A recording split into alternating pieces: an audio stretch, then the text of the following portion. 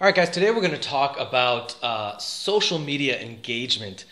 And something disturbing actually came up today where I've been noticing that brands are focusing on social media engagement, and there's a lot of bad advice going on out there about social media engagement, and it's what I call a red herring. All right, so just let me tell you what's going on. First, the definition of a red herring. A red herring is something, especially a clue, that is intended to be misleading or distracting. A red herring in business is something you focus on that is actually distracting you from your core business and taking you away from success.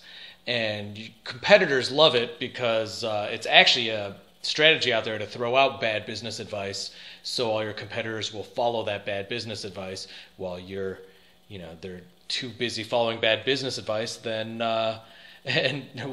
instead of competing with you, right? It's great. So today I got out of this meeting between a brand and a celebrity. They wanted his endorsement for some influencer marketing. I'm not going to name the brand. And I'll leave the celebrity's name out of it, but you'll get hints as we talk about this. So this celebrity was actually very nice. He even said he didn't need any money up front from the brand and wanted to see how he and the brand work together first. This is about as nice as a celebrity can be. I mean, I can't believe how awesome this was going. I thought it was a match made in heaven, right? Now, here's the thing. So we're ironing out all these details, and I'm setting up even affiliate marketing links and all sorts of great things. We're planning out the first post. I'm booking a photo shoot for the celebrity with the product. All sorts of great stuff are going on. And keep in mind, the brand is getting away without having to spend any money so far, right? It's awesome. But after we're ironing out these details, setting everything up, I get a message from the brand's marketing department. And with this title, by the way, his title is like Director of Performance Marketing. By the way, if you have somebody whose distinct job is to focus on performance marketing at your company, you really need to step back. That can so easily be absorbed into what your general marketing guy is doing, but people are trying too hard to be cool and suffering from it. So anyways, let me continue on with what happened. So I get this message that they're pulling the plug. They're not moving forward, or he actually used the words cannot move forward, because this celebrity did not have enough social engagement on the posts. Meaning there weren't enough likes on the celebrity's posts. And some of you are like, but that's important. And no, that's a red herring. And there's even seminars, and I even saw one that was going around email today about how, should you look at followers versus engagement? And both of those are complete bullshit. I'm going to be upfront and honest with you. Because any of us who have been around long enough know that social engagement is at best a tactic and not a strategy. It's definitely not a measurement tool for public relations success or a marketing campaign. There is no correlation, and nobody wants to accept this, but there is no correlation between how popular a post is in terms of gaining likes and comments to brand awareness or the success of a marketing campaign whatsoever. And this situation was extra comical because this celebrity was at the Oscars this year. All right, he could have delivered instant brand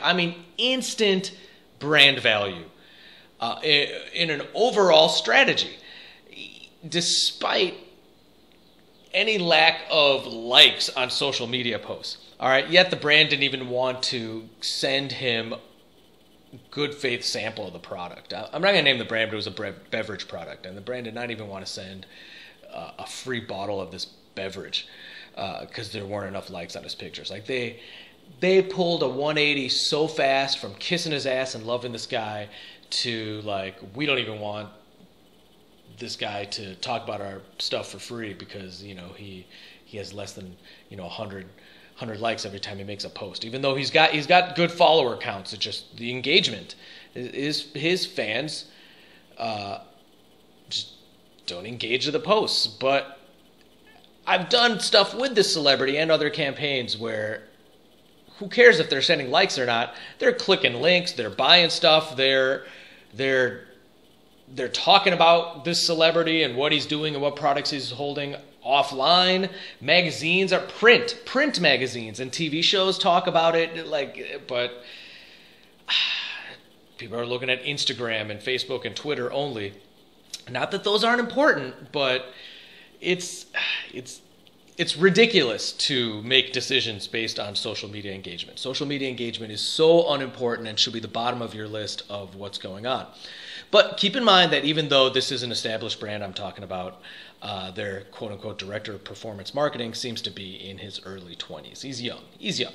And that'll be another topic, because people need to realize that just because someone is younger than you doesn't mean that they are more relevant. And that is a sad thing that happens to people.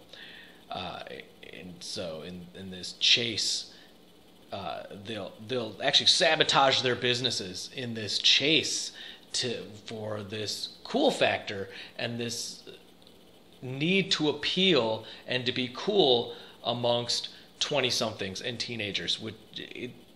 It's just a trap that many people get caught into. So I say use your brain and business logic before embarking on a Ponce De'Leon Fountain of Youth style hiring spree. All right. Now, if there's anything wrong with hiring young people, I definitely employ some really fantastic young 20-somethings, but I also don't allow them to make narrow decisions based on fads. I take their inexperience into account, and you should do that with your young hirees as well. Don't follow them around just because they're young and do everything they say. It's ridiculous.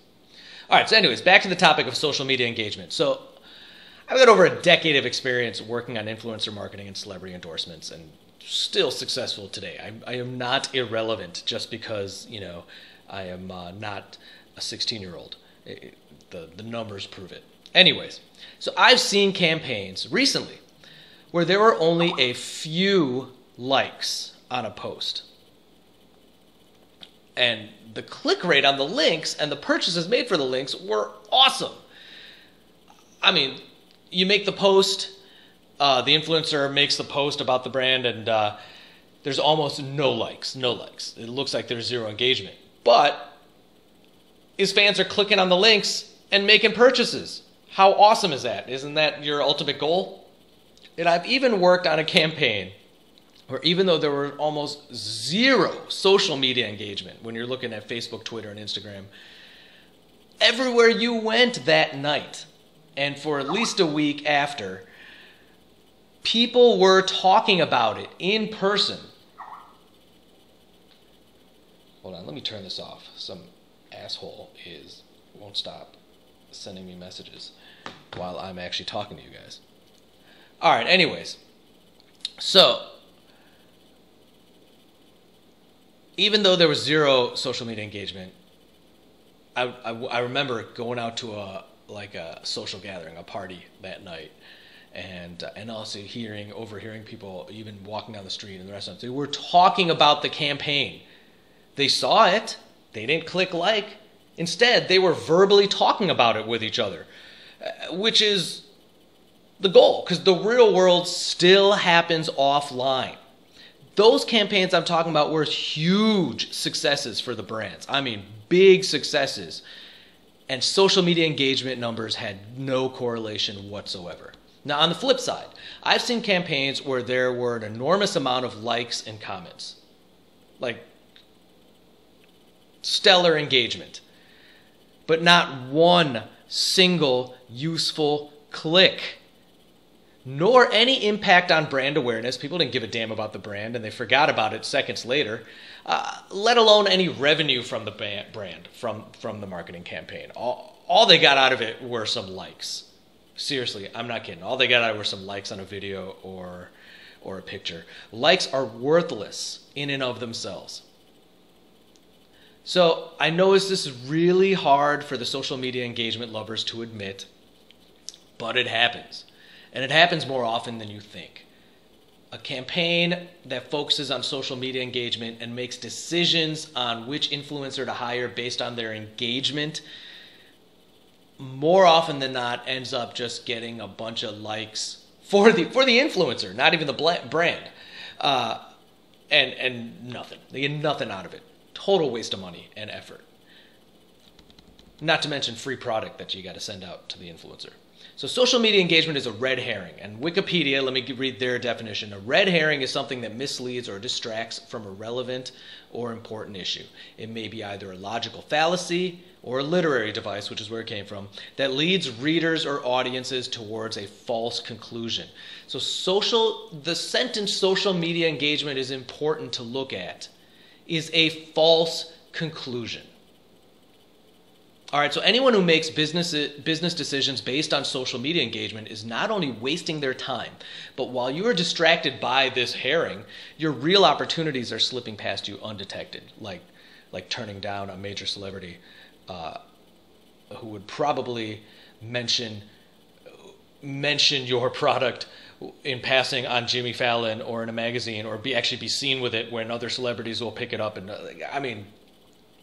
I shouldn't have to explain to you why a famous person that may not have huge social engagement but huge offline household factor you shouldn't be passing that up.